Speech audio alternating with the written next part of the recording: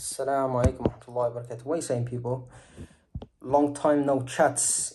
Well, I'm doing this quick one right off my iPhone. I have some thoughts and I need to get them out and I need to share them. My auntie, she's passed away, I think, an hour, 2 hours ago. أسأل الله أن يتقبلها ويتغمدها برحمته إنه ولي ذلك والقادر عليه. العبرة لمن يعتبر. There's lessons in everything, and in death there is a lot to be taken, because every single one of us is going to be in that position of sakarat al-maut. Prophet ﷺ says, Allah, Allah, inna lil-mawti la-sakarat.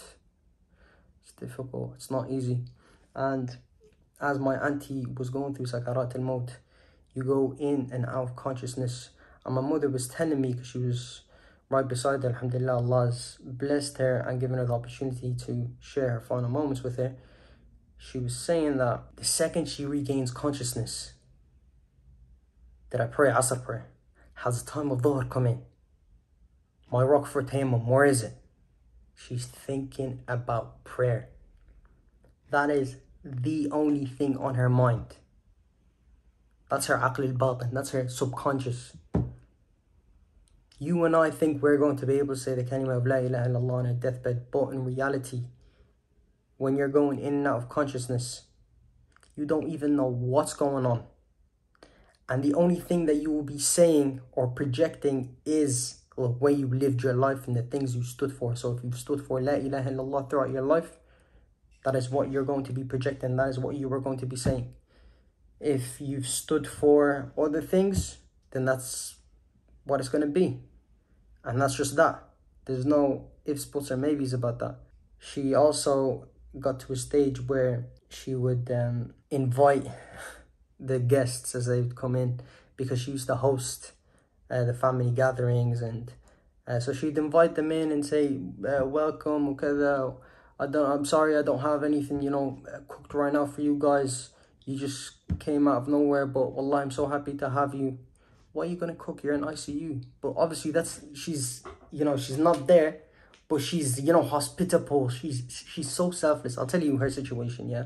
My auntie, she was not married, and she stayed to a later age in her life where she was looking after my grandmother and my other auntie who wasn't married, who got cancer many times, and she was their caretaker. My grandmother then passed away, and she was still looking after my other auntie, who was also in Tunisia for treatment with her. She got cancer again. May Allah give her shifa as well. And then one of my other aunties, she ended up getting divorced. So now she was able to look after my auntie Khula Faiza, who has cancer. And Khula Samira, the one that passed away, she was always feeling pain throughout the years, but she was always silent. She always remained silent, and she never told anybody about the pains she's having and stuff like that, because she is the only one. She is the one that looked after my grandmother and my auntie Faiza. And without her, it's very difficult, because everyone else is married, everyone has families, this, that, and the other. So she didn't say a word until my other auntie, she got divorced. She started looking after my auntie Faiza, and then she was like, listen, I want to get checked up because I'm not feeling too well. Turns out she's probably had cancer for over a decade. That was the type of woman she was. So at the time of her death, she was thinking of other people. The time of her death, she was a sawama. She would fast. She was a qawwama. She would do qiyam al-layl. She was a righteous woman. وَلَا نُزَكِّي عَلَى اللَّهِ أَحَدًا. Allah is her hasib. The final moments are telling. They tell you everything. And that's why I have a bit of a smile on my face, because wallahi, the dhikr of Allah subhanahu wa ta'ala did not leave her tongue until the moment she passed away. The Quran, it's in her heart. She was hafid kitabillah. And the reason why I'm even hopping on is because when my mum was telling me this, I'm thinking to myself, if I was put in this situation, what would my subconscious be saying? What would I be uttering? And it's a question that every single one of us needs to ask. Are you going to be reciting Kitabillah Azza wa Jal? Are you going to get up out of your coma or out of your, little ghaybuba, and you're going to be thinking, have I prayed? Prayer. I don't have wudu. How am I going to make wudu? Can I make wudu the normal way? Please. So, I don't know, man. It's something that we all need to reflect upon, and we need to take lessons, man. These lessons, the reason why you're watching this video is because Allah subhanahu wa ta'ala willed for you to click on this video, watch it, And you would be very, very stupid not to take lessons from this, because like I said, we're not promised tomorrow, we're not promised today, we're not promised the next second, and every single person is going to die. اللهم نقها من خطاياها كما ينقى الثوب الأبيض من الدنس اللهم باعد بينها وبين خطاياها كما باعدت بين المشرق والمغرب. أسأل الله أن يسكنها فسيح جناته مع الصديقين والشهداء والصالحين وحسن أولئك رفيقا. Everyone's gonna die. إنك ميت وإنهم ميتون. كل شيء هالك إلا وجهه له الحكم وإليه ترجعون.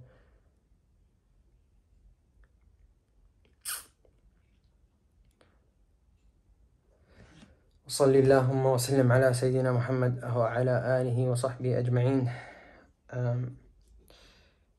I might do a launch code. I think my brother Ahmed's gonna do it. It's gonna be just a water well for my auntie. I think it's the least we could do for her, inshallah. So if you can, bi'idhnillahi ta'ala, donate on these blessed 10 days of Dhul Hijjah, days that Allah subhanahu wa ta'ala made qasam by. He said wal fajr wa layalin ashr, and the mufassirin said the layalin ashr are the 10 of Dhul Hijjah. SubhanAllah, that's another reflection. She died on the 10 days of Dhul Hijjah. How did that even leave my mind? But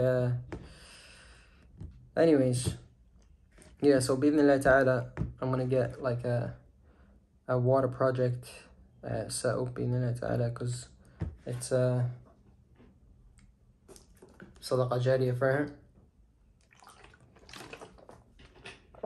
And if he knew her person, he'd be very touched, because she was a righteous woman. And like I say, Allah hasibuha wa la nuzakki ala Allah ahada. Allah is her judge in the end of the day, and Allah knows.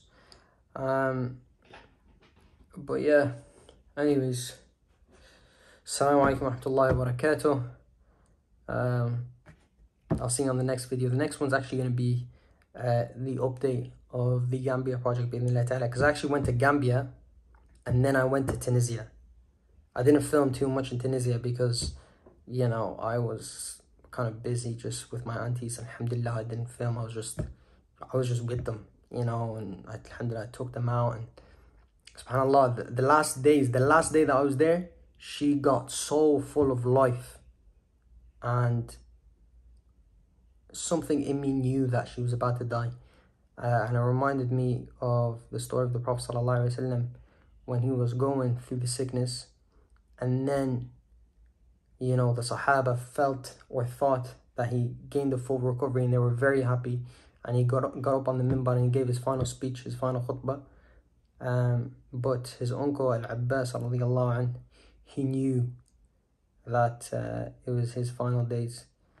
And even me, I was thinking, obviously when I first saw her, she was very different from my auntie that I've known before.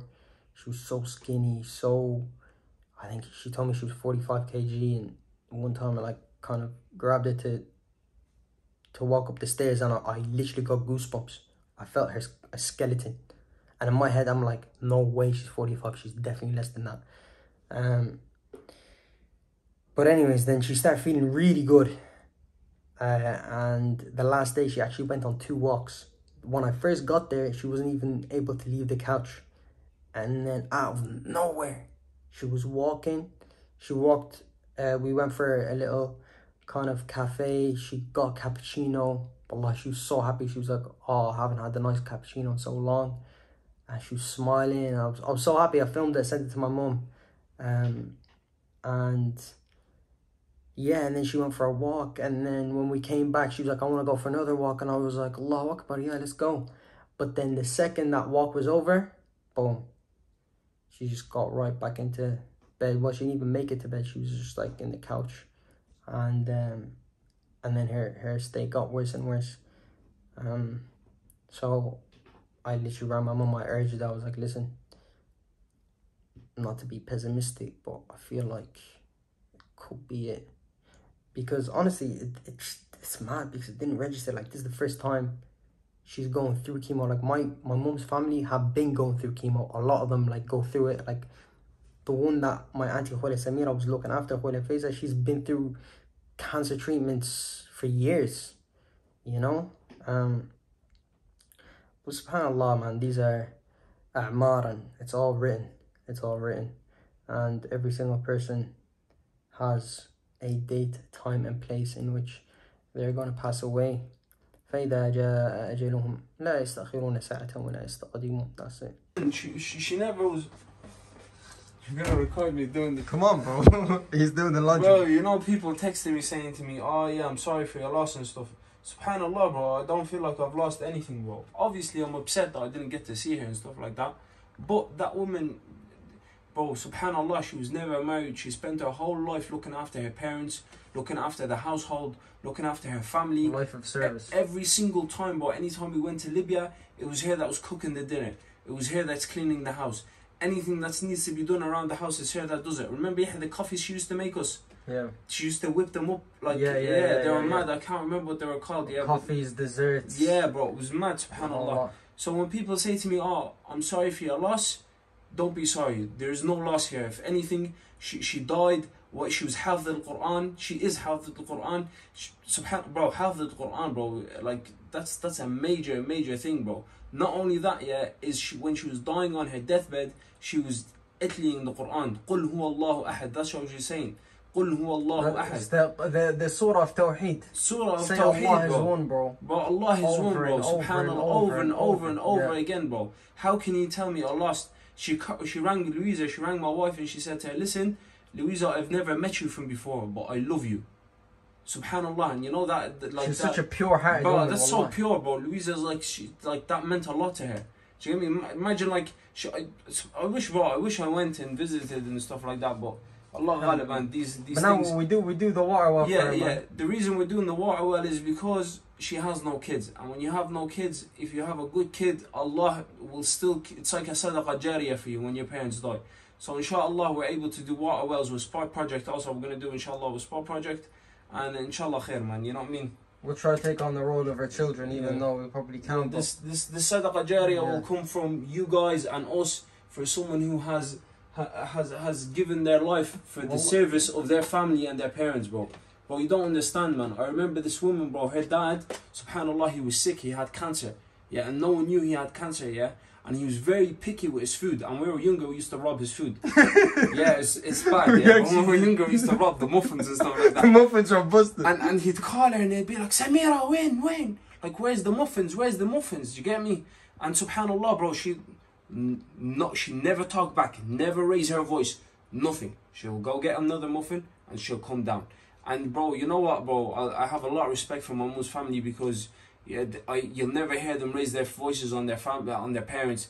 You'll never see them fight with each other. You'll never see them raise, like they never fight and stuff like that. Even in my family, to be honest, I feel like we don't really fight. We debate on regards of religion. And shout out to my mum, bro. That's from my mum, bro. So, anyways, guys, inshallah, there will be a launch good campaign. Just keep an eye out, and inshallah, this is. A sadaqah jariyah for you guys, also a sadaqah jariyah for my auntie who sacrificed her life serving people. Oh, finish the fish. Oh, now you're doing the dishes, next. No, I'm not doing no dishes, bro. Oh yeah, listen. Allahu Akbar. Allahu Akbar.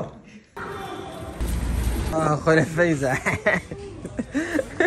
تعال نسكافيه هذا كابتشينو. اوكي. يبقى ساخن ديما.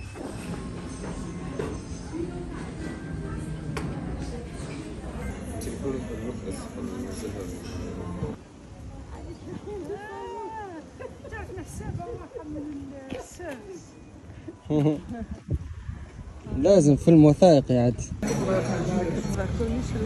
هذا الكورنيش بتاعهم. تمام. تعبتين؟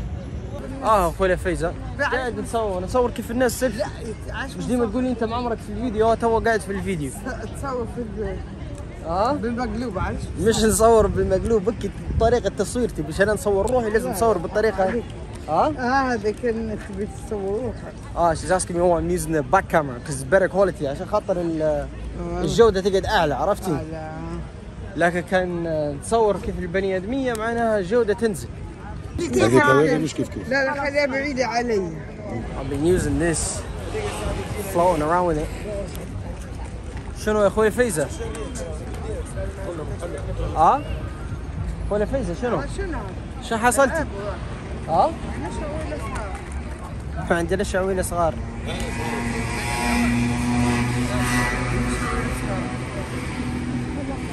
So the one that I was bantering with was my auntie Faiza, who has literally had so many cancer treatments throughout the year. She's missing like a big portion of her brain as well. She had like a brain tumor, and may Allah make it easy for her. May Allah give her shifa.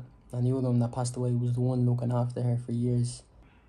Oh man, I was watching the videos, it got me through the feels. It got me in my feels, I'm not even gonna lie. But إن القلب لا يحزن وإن العين لا تدمع. That's the way it is. وإننا على فراقك يا أخوي سمير لمحزونون. السلام عليكم ورحمة الله وبركاته. I keep rambling on and on and on. Alright, السلام عليكم. We'll see you guys. And when I post the link, بإذن الله تعالى, do donate even €1. I think Launch Good are giving away $5,000 to you know, the top supporters. So if we can even get it one day, that'll be our goal pretty much achieved to get a water well, because I think a water well is like 3k. If we go for 2 water wells, that'll be beautiful.